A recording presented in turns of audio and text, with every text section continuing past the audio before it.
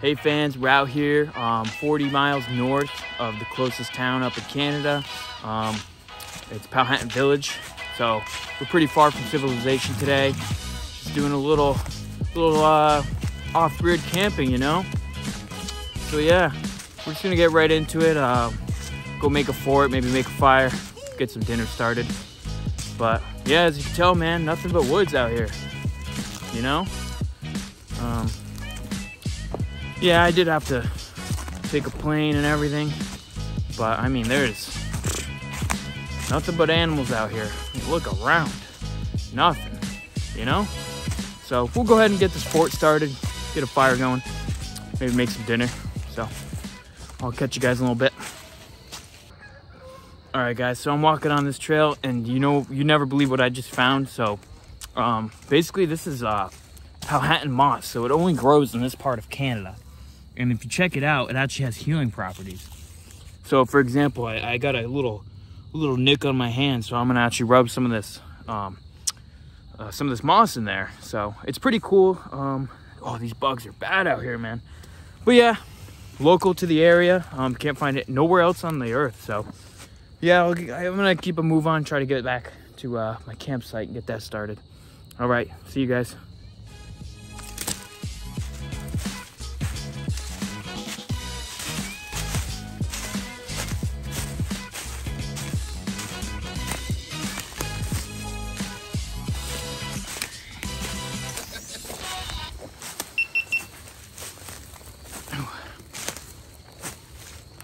All right, so looks like we found a good spot to make a fort. Do a little bushcraft camping tonight.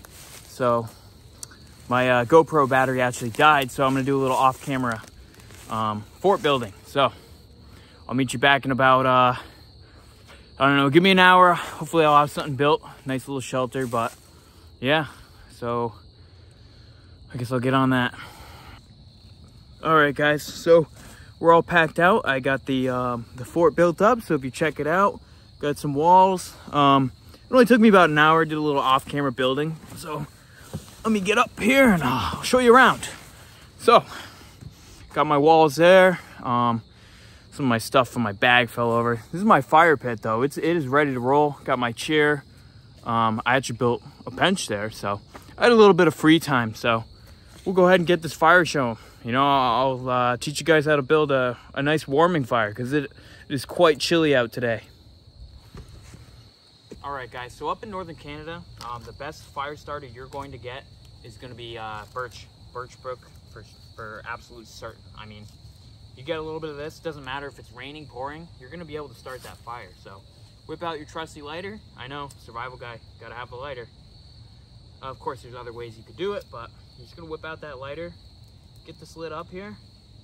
Yeah, you're just gonna simply let that get caught a little bit. Put it down. Grab the rest of your birch. Put that on there, and then grab your kindling. Of course, you always got to have a nice pile of kindling. I'm gonna gently put it on there, and it should just catch. You know, you can give it a little extra boost here with the lighter. So this should get rid of all the bugs and mosquitoes, anything you really don't want in your camp out, and this will basically take care of those for you. So yeah, so now we're just gonna wait for this to basically light on. And I just wanted to thank you guys for 2 million subs. You guys have been outstanding. I'm hoping to do a 2-week excursion out in the Alaska forest, so you know, that should be a good time. Ever since my wife divorced me, I've had a lot more free time to make these videos for you guys, so hopefully you guys are enjoying. Make sure to like and subscribe. And